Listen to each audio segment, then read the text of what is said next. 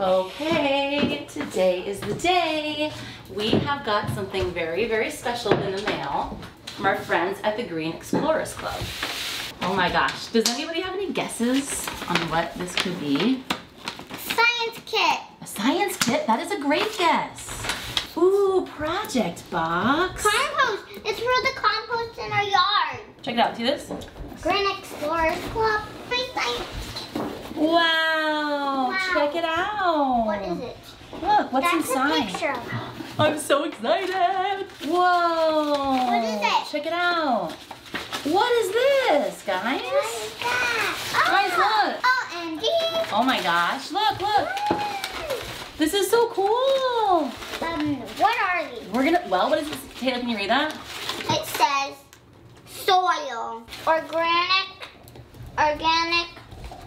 freezer, Fertilizer. fertilizer. What? Organic fertilizers in 2 bottles. One for each of you. You guys are gonna learn the science behind compost because I just started a compost pile and I'm having a little bit of trouble. So I'm very excited to learn the right way to do compost from our friends at Green Explorers Club. Open the bottle. Let's open the bottle. What are these? Worms. That's right. And that mix the soil up because they're wiggling in the ground.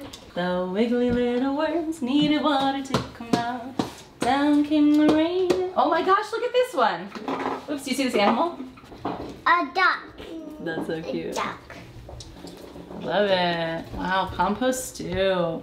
Are you guys ready to read this book with me? Yeah. Compost Stew, an A to Z recipe for the earth by Mary McKenna Siddals, illustrated by Ashley Wolf.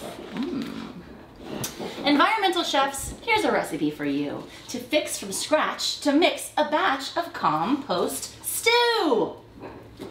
Ew. Don't eat it. All right, ingredients. Apple cores, bananas bruised, coffee grounds with filters used. You guys see me and Dad putting our coffee filters in the compost, right? Look, he's got a little filter. I wonder if he gets his Chemex filters from Intelligentsia like we do. All right. Here. Dirt clods crumbled, eggshells crushed, fruit pulp left behind, all mushed, grass clippings, hair snippings. When we cut your hair, we should have put them in the compost. Yeah. That would have been cool. Yeah. I never thought of that. And an insect or two. Just add to the pot and let it all rot into compost stew. Wow, that's awesome. Save, okay, so don't throw this away. Jack-o'-lanterns, kitchen scraps, laundry lint from dryer traps. I never knew about that. We can save this from our laundry. The dryer lint, that's cool, I didn't know that. Mulch removed from garden beds, nutshells, oatmeal, paper shreds. Oh wow, that's cool. Quarry dust, rye bread crust, and seaweed strands, a few.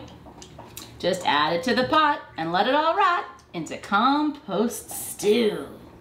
Take tea bags plucked from long hot swimmings, underbrush prunings, vegetable trimmings, wiggly worms with compost cravings, Christmas tree needles, yellow pine shavings, and zinnia heads from flower beds whose blooming days are through. Just add it to the pot and let it all rot into compost stew. Nice. Moisten, toss lightly, cover, let brew. And when the cooking is complete, Mother Earth will have a treat. Dark and crumbly, rich and sweet. Now open the pot and what have you got? Compost stew! Nice! We are so excited about the Green Explorers Club and their new at-home project boxes. Now, kids ages 4 to 9 can explore what it means to be sustainable. There are 5 different fun boxes to choose from: soil, monarchs, coral reefs, African savanna, and compost. Use code Miss Jamie for 10% off your box purchase. Link in bio or comments. Thank you, Green Explorers Club!